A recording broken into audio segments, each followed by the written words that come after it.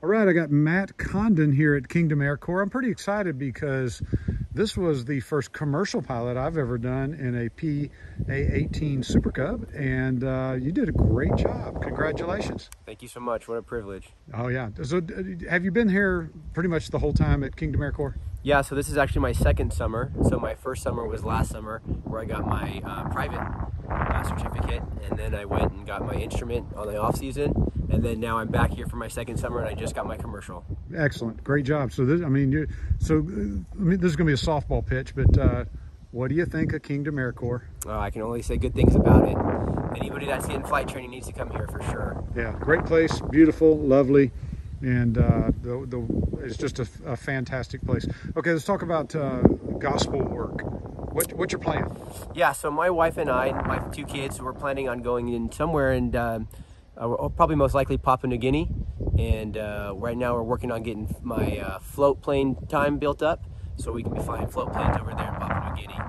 And what the organization that we're hoping to work with does is they do a lot of medevacs, and they do a lot of hospital ministries and aid the other missionaries that are actually doing church planting there on the island. Good. How are you funded?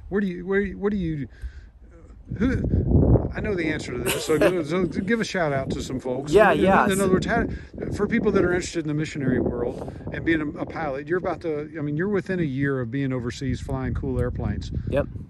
How'd it happen? Yeah, we really have an awesome sending church, and our sending church had worked with us for years now. We have a missions pastor that's been along us the whole path, and so they've been super supportive, not only financially, but just also as wisdom and guidance and stuff like that.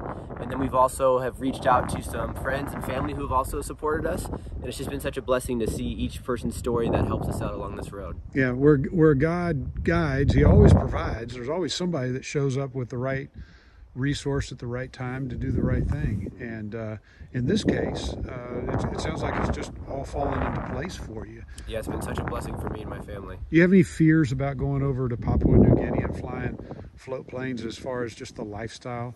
It's going to be a big lifestyle change, but my wife has done some traveling. She was in the military, so she's pretty tough, and my kids are super excited and they're all on board. So we're looking at it more as an adventure, and we're not really too worried about any of the, I mean, we're going to definitely run into some new things for the first time, but we're really looking forward to it, and we really don't have any fears. Right. Yeah, it's something new coming about. Yep. That's for sure. All right. You got about 20 seconds to give a shout out to somebody. Who's your biggest cheerleader in this whole thing? Well, I got to shout out to my wife, of course, Janine Condon, but also Joe Gerwig here, my lead instructor here. He's been working with me for the past 2 summers. Yep. He's the head instructor here, and he's just taught me really just the bush flying and how to fly the airplane with your ears and listening to the plane and feeling the plane compared to just looking at the gauges, and what an improvement I've seen in myself just from his instruction. You know, if I can say also, when we were done with your check ride, where I was in the back seat, I threw you in the front seat, and so you had to look over my big head, and you had no trouble with it. I mean, it just went really well, and I think it was because you were taught to fly the airplane, you wear the airplane, yep, and instead of an airplane like this at least, and you get in tune with that airplane. Yeah, they're really good about not making me just fly one plane. And at first it was really hard, but now I feel confident getting into the planes here on their lineup that I can go and fly, and I know how to do it. So it's been their great training that I've been able to do, and now I feel comfortable. Absolutely. Great job.